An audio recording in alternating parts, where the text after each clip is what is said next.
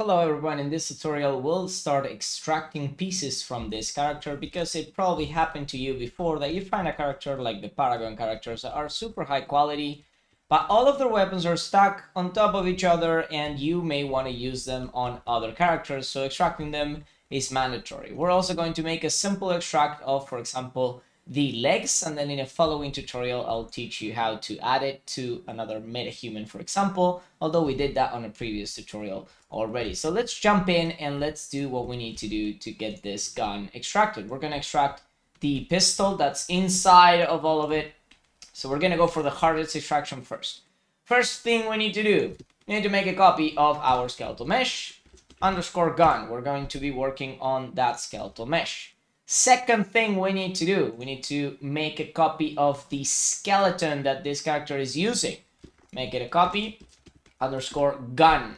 Now that we have the copy of the skeleton, let's go back to the skeletal mesh that we just created, which is underscore gun. We're going to right click on it and we're going to go to skeleton, assign skeleton, and we are going to find the copy that we just created of our original skeleton, and you'll see why in assign.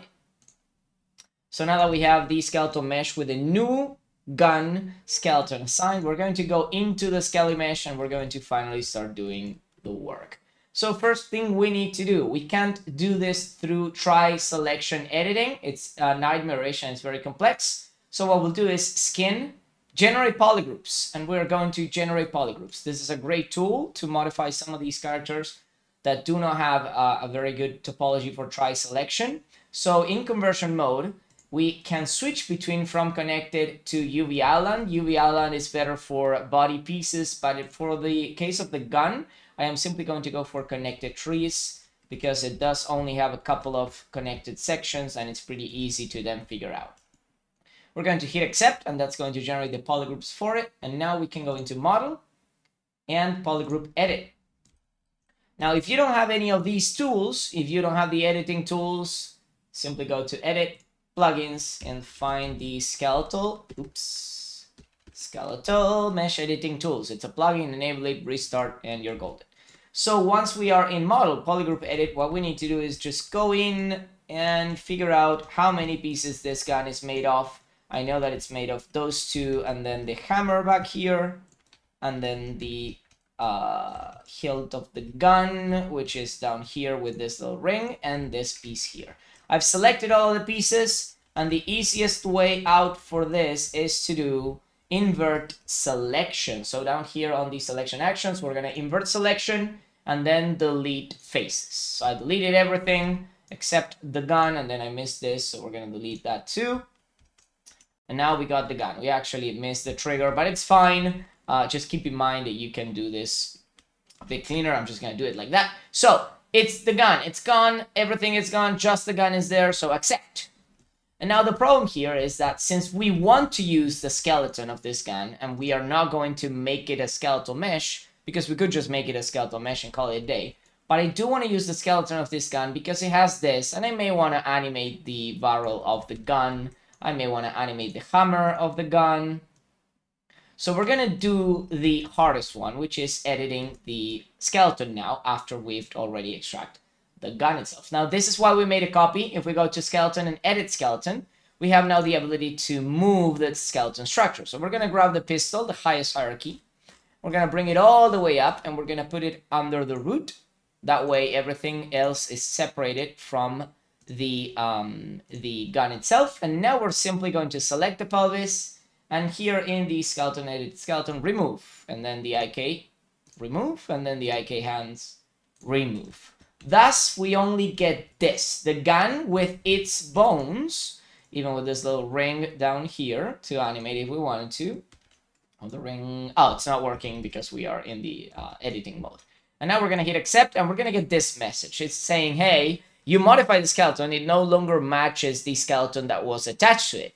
Now, since we made a copy, we can now merge with that copy. So we're going to choose merge. We're not going to choose merge all, even though it won't do anything, because we haven't assigned that new copy of the skeleton to any other skeletal mesh. Commit. And now we're golden. And now that means that we can use the little ring. We can use the hammer. and we can use the gun barrel. And obviously the gun is being moved, everything's being moved by the root. So that's perfect. Now this is a skeletal mesh extraction from the other skeletal mesh. And if we go here, we can see that the gun is on its own. And that's awesome. Now, if we were to have extracted the boomerang has no bones. We would have made it a static mesh, and that we would have called it a day. Let's extract something else. So let's do the pants, whereas we don't need to create a copy of the skeleton for the pants because we are not going to remove the skeleton structure. We're just simply going to duplicate the original, and we're going to call this pants. And now let's go for the pants. And this process is slightly different because when we are going to skin and generate polygroups, we're not going to use selected tris because you can see in this light green that it's connecting everything to it because these are actually connected tris, but we don't want that. We want, in this case, from UV islands. We're going to hit accept. We're going to go model, polygroup edit. And in this one, I'm simply going to select the pieces of our pants. We can or can't select the holster here. I will because I think it looks cooler if it has a holster. Actually, we should do the holster in a separate section. So I'm going to control click to remove it because I probably want an independent control over the holster. Shift to select more pieces. Shift drag to do the marquee selection. And now control drag to deselect the boomerang. So now I think that's it. I think everything's good here. We are going to once again go into invert selection, delete faces, check that everything is good. Looks like everything is good. We are now going to hit accept. Now that we accept, if we save and go out and send the pants in, we have the pants here. And that's it. That's how you extract pieces from a skeletal mesh. Now this can be used in the process of creating it as a static mesh, first posing it for a metahuman. So for example, in here, if we wanted to use this set of pants on a metahuman, we would come here into the skeleton or skeletal mesh and then bring into the skeleton. For example, on the root, we could bring in a socket, and then on that socket, we could bring in a preview asset. And since I showcased on a previous video, we can bring in now a metahuman full body that we got from a previous video. And let's bring in the male medium size, because I know that this is the metahuman I'm using.